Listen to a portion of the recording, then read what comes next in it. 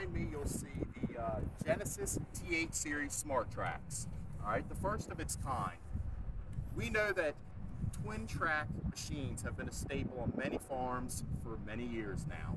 But those twin tracks have some inherent flaws, as in a lot of berming on the end. They act like a skid steer on the ends. If you're planting with them, it makes it very difficult because they'll berm up where you've already planted. Additionally, you have compaction issues, you have soil stuffing issues, and you don't have full power turns. And what I mean by that is when you turn a twin track machine, like a bulldozer, you have to stop one track and speed the other one up. So you get that sliding action.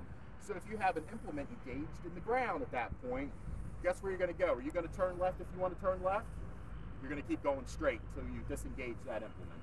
So what we've done is we've taken the comfort and we've taken the balance of a conventional tractor, a conventional wheeled tractor, and added the benefits of Trax to it. So our conventional tractor has the perfect balance, a 60-40 weight split, which we like. We don't have to hang a bunch of weight on the front of the twin track, as we've seen.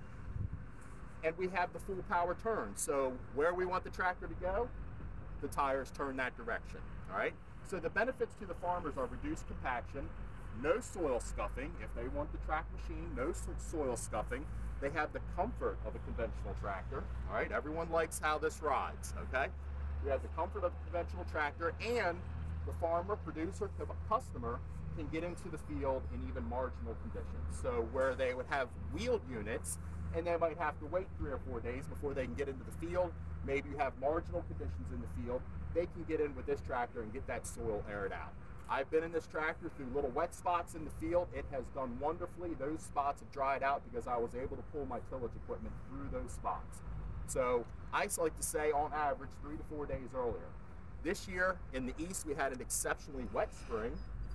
When I did a photo shoot for this tractor, it was an exceptionally wet field, and we were able to complete the photo shoot 100% with this tractor. Okay?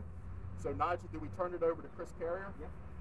We'll go to Chris Carrier, and he's going to talk about PLM and PLM Connect.